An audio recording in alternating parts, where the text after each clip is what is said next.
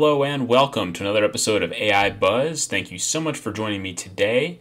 Today we're talking about a really cool topic, and that is Facebook Profit. What Facebook Profit is it's a time series forecasting package put out by Facebook, and it really simplifies time series forecasts.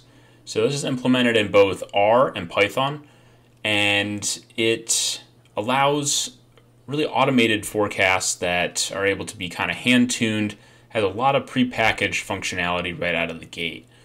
So this is a really awesome release out of Facebook, and so happy that they made this open source. And what's really cool about this is it was actually used internally by the company for many years.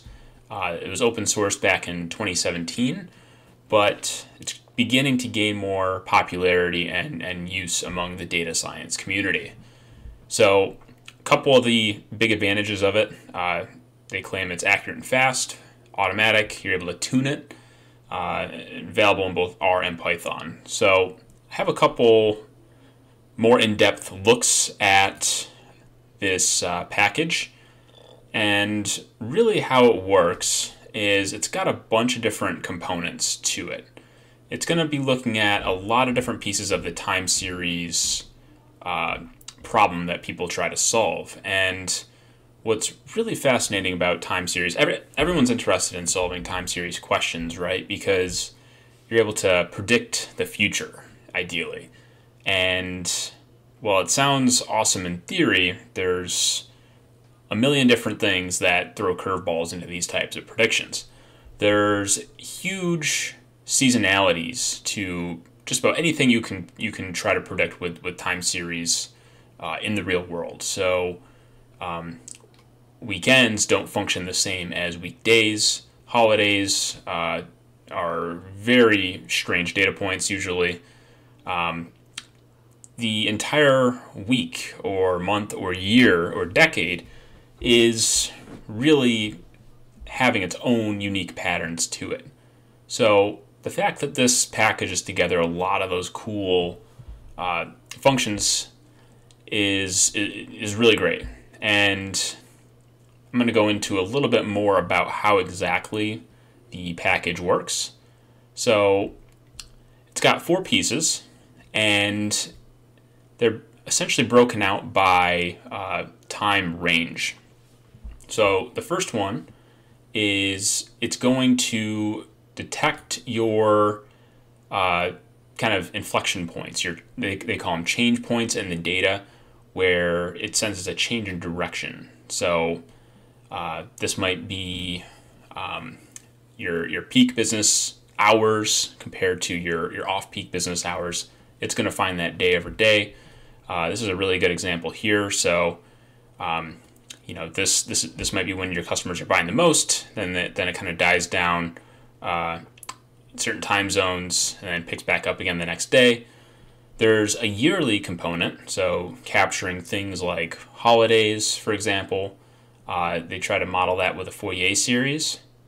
And there's a weekly seasonal component that uses dummy variables, and the user provides a list of really important holidays.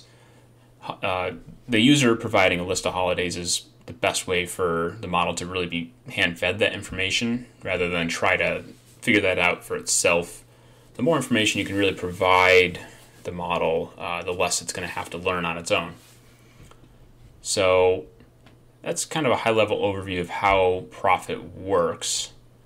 And a couple of the really cool projects that I've seen with this package have been detailed in some Medium articles. So this one by Winston Robson does a really good job of walking through the package and showing a cool example of trying to predict Walmart stock price. So essentially he's giving some background here, actually the same graphic used on the Facebook website. But what I really want to skip to is down here, where he's actually showing the prediction and what Profit is outputting. So here he has the stock price of WNT, that's the stock ticker of Walmart stock, versus time. And he has historical data going way back. And predicting stock price is something that I'm always a little bit skeptical of with machine learning models. Not only because everyone wants to do it, it's just because there's just an infinite number of factors that could affect the stock price of Walmart. And they're likely, for a lot of these events that will change the stock price, there might not be a historical indicator. This might not have ever happened before. You take a look at the COVID-19 crisis. Is there a historical example of a global pandemic back to 1980? I don't believe so, at least not to the scale of COVID-19. So trying to predict those types of events with these types of models is just about impossible, but it can capture patterns that repeat year over year, week over week, month over month, things like that. So it's very useful for that. Less useful for predicting these kind of once in a generation blips, if you will. So he's able to train this model, predict with his forecast, and essentially his output is looking a lot like this.